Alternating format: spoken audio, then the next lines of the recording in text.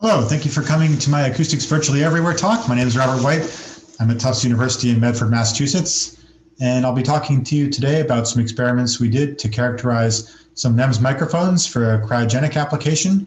We're trying to use them for doing quench detection in superconducting magnets. I'd like to acknowledge my co-authors. At Tufts, we have Zijia Zhao, Casey Owen, and Miskail Analysts, who are three students, and Professor Luisa Chiesa, who is the head of the Superconductivity Lab. And then at Tanner Research in California, we have Steve Chow, Amish Desai, and Michael Emmerling.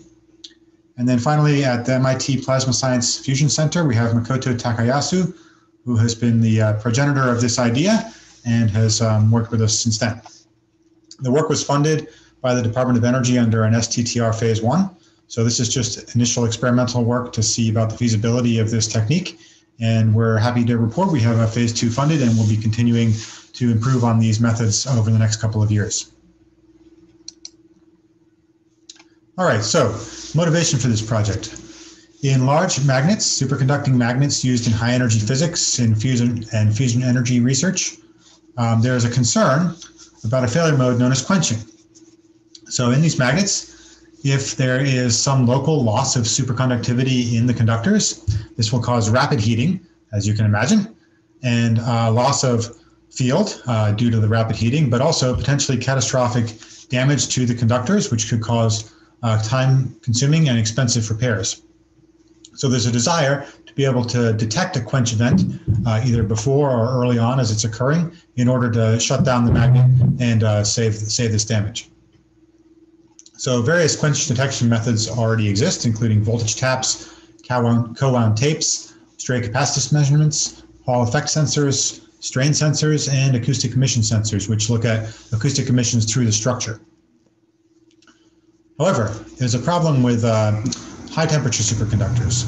So for high temperature superconductors, such as REBCO, the normal zone propagation velocities are very low.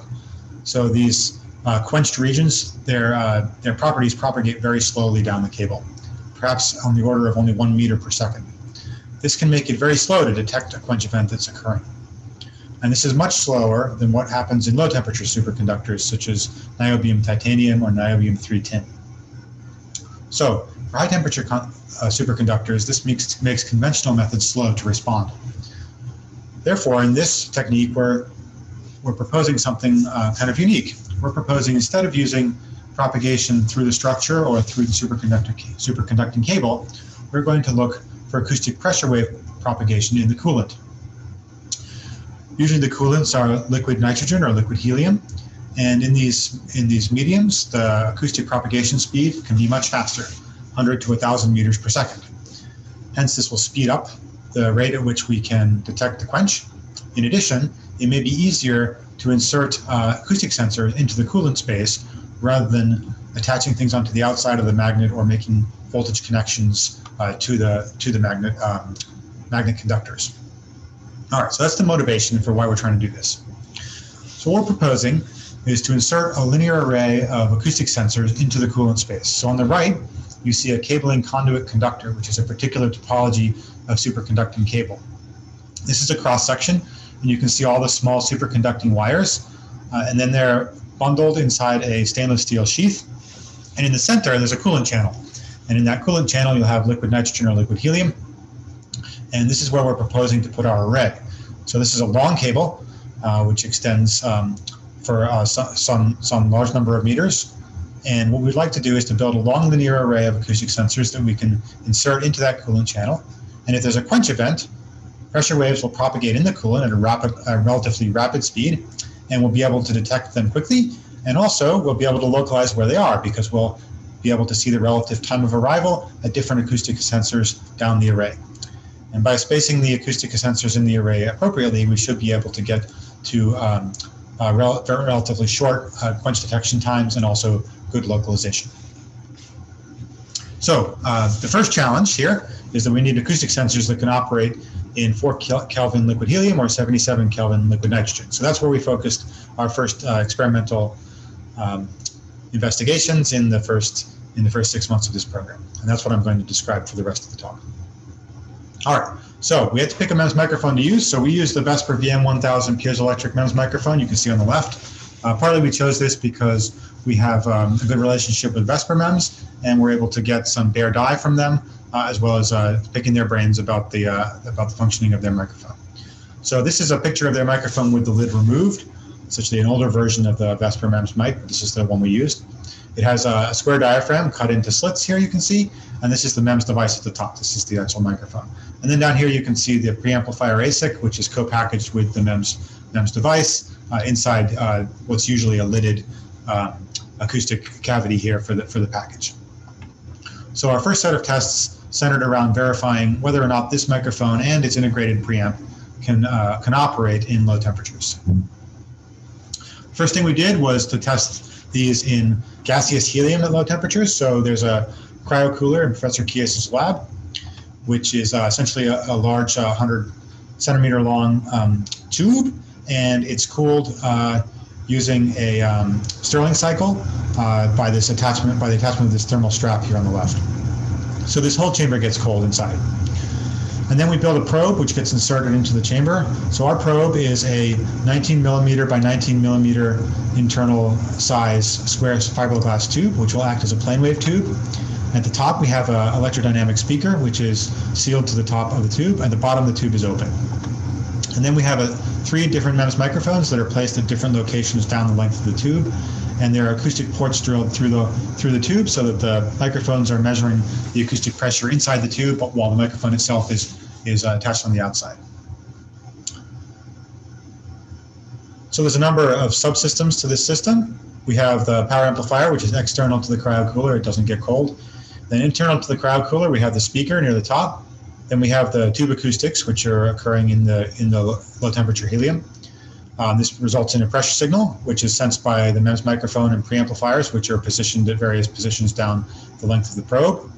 And then the outputs of the MEMS microphone and preamplifier goes to a second stage amplifier that we also have inside the cryocooler close by to the MEMS microphone to boost the signal, and then that's sent out to the outside for data acquisition. So everything inside the blue box is affected by the gas type, pressure, and temperature inside the tube, both the speaker, the tube acoustics, and the microphones. And then the preamplifiers are only affected by temperature. The temperature in the tube is not uniform, so these are plots of the temperature as a function of position below the top of the tube. So at the top here, the cryocooler stays quite warm, near room temperature. But then as you cool it down, temperature starts to drop, and you get a colder spot some 300 millimeters below the top, and then it warms up slightly towards the bottom. So these are measured temperature profiles as the cryocooler is cooling down. All right, so in order to figure out what the pressures are in the tube, we need to solve the 1D wave equation, but with a variable wave speed. Because the temperature is a function of position, wave speed is a function of position. This can be accomplished using the WKB solution, which presumes that the wave speed variation is slow compared to the wavelength of sound. And then we have this solution for the two forward traveling and backward traveling plane waves, where now the wave number is a function of position. And so the exponent of the complex exponentials includes the integral of the position-dependent wave number. In addition, there's an envelope function here, U of x, which is required in order to maintain intensity down the tube and have there be no loss of energy. This equation is solved using the appropriate termination impedances at the top end where the speaker is and at the bottom end where the tube is open. We need to know wave speed and density and viscosity as a function of position down the tube, and we extract these from our knowledge of the temperature. We also include acoustic absorption in our model, both the classical absorption in the gas and also the wide pipe absorption coefficient, which is appropriate for the frequencies we're at. The viscous boundary layer thickness is small compared to the pipe width. For these calculations, we also need to consider viscosity and thermal conductivity to be a function of temperature, since the temperature is varying down the length of the tube. After we run these models, we get these red dashed curves. So this is a frequency response calculation at a particular temperature and at a particular location down the tube. So we can calculate these at any position where the microphone is at any temperature that we're running at. What we do is we compare that modeled pressure frequency response in red to the measured frequency response we get back from the microphone in black. And you can see that these patterns are a very good match to each other, and they agree well in amplitude, particularly at the bottom of the valleys in the frequency response. At the top, the sound pressure is actually so loud that the electronics are limiting. All right, so now we have at the troughs, we can compare the magnitude of the measured and modeled pressure, and from that extract a gain for how much the MEMS microphone's sensitivity has dropped compared to what it was at room temperature. We can plot that against frequency on the left and take an average of that, and then we can plot that average against temperature. So now finally we have the reduction in sensitivity of the MEMS microphone as a function of temperature as we cool down in blue and as we warm back up in red. And you can see that for these 3 microphones that were tested here, there's no dramatic loss in sensitivity. There's some variation over the course of the run, which could be due to limitations of the method or to true variation of the microphone sensitivity, but there's no sudden loss of sensitivity. The next thing we did was to try this in liquid nitrogen. We have a similar setup. We have a plane wave tube with a driver at the top. Now we're using a Wilcoxon driver with a rod to separate the driver from the plate, which is plunged into the liquid nitrogen. And we use an impedance head to measure the acceleration of this, which we can use to turn into a velocity boundary condition for our plane wave tube model. Using this, we can compute the expected sound pressure level that should be measured by the microphones. That's the blue dashed line here, and compare it to what we measure. So the blue dashed line here is what we should measure, and what we do measure in air is the blue and red curves here, and you can see we're measuring approximately the correct pressure magnitude across frequency here from 100 hertz to 10 kilohertz. However, when we plunge the system into liquid nitrogen and we redo the calculation to reset the 0 dB point to be what's appropriate for the solution in liquid nitrogen, we now see a substantial drop in sensitivity. So the microphone sensitivity is 60 to 100 dB below what it should be based on manufacturer specifications. All right, so in conclusion, we've proposed an acoustic quench detection method using a linear array of MEMS microphones in the coolant space of a cable and conduit conductor for superconducting magnets. This has the potential advantages of easy installation and rapid detection and localization, and can complement other quench detection techniques and may be particularly relevant for high temperature superconductors.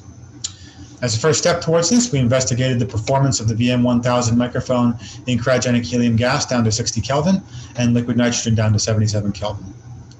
We developed some methods that could be used to characterize acoustic performance in these low temperature environments. What we found was that the microphones could work indeed in helium gas at pressures slightly above atmospheric down to 60 Kelvin with no substantial loss of sensitivity. However, in liquid nitrogen, we saw a dramatic reduction in sensitivity, which we attribute to the heavy mass loading of the fluid in contact with the MEMS diaphragm and its influence on the acoustic package.